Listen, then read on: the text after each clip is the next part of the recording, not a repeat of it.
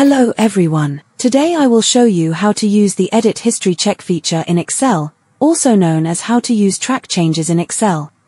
I have a revenue record table. I want to know how the locations have been edited. First I select the File tab. Next I select Option.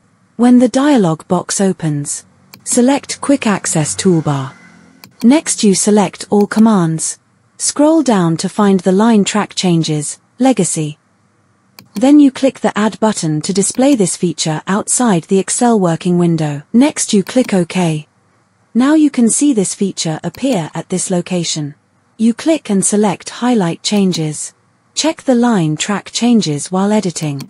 This also share your workbook. Then click OK. So you have finished everything.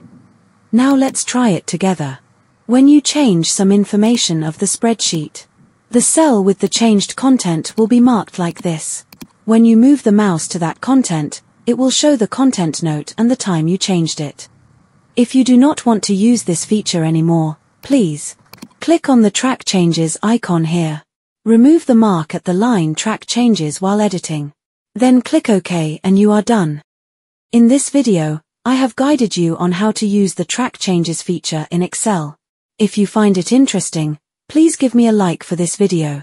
Thank you for watching the video.